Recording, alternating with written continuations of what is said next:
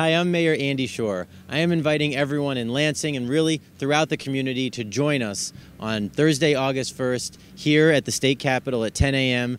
We have a health and wellness fair that the City of Lansing is putting on. Our human relations and community service staff have worked hard to get over 30 agencies to be here to help and to serve and to show that there are resources available for those in need. As a 28-year resident of the city, I care about its residents and their health.